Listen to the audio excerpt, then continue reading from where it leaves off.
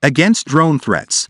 The JARMOL Laser Weapon System, in which the ASELSAN Warning System, which has detection, tracking, electronic jamming and blunting capabilities, is also integrated, is in the Gendarmerie's inventory. Gendarmerie General Command, which shared the issue on its official X account, used the following statements.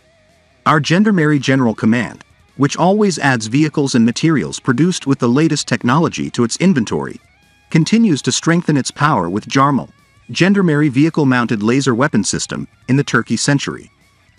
The introduction of JARMOL, the vehicle-mounted laser weapon with a unique laser defense system developed by TÜBİTAK BİLGEM, was held with the participation of the Gendarmerie General Command. TÜBİTAK BİLGEM, which produced Turkey's first national laser weapon, vehicle-mounted laser system, continues to undertake important projects with the Gendarmerie-Vehicle Mounted Laser System it developed. In his speech, TÜBİTAK BİLGEM President Ali Gorsun said that there are many firsts in the project. Gorsun made the following statements regarding the issue. We didn't just integrate a 5-kilowatt laser system into a moving vehicle.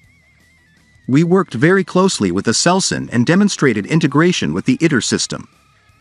In addition, by working with many companies throughout the project and developing mechanical systems, optical systems and other systems, we have provided the best example of joint work in the ecosystem within the defense industry. Our aim here is to develop technologies that act as a deterrent to the near-air autonomous or remote-controlled systems that have emerged and increased in the recent period. Turkey has made very good progress due to its early start in laser technologies.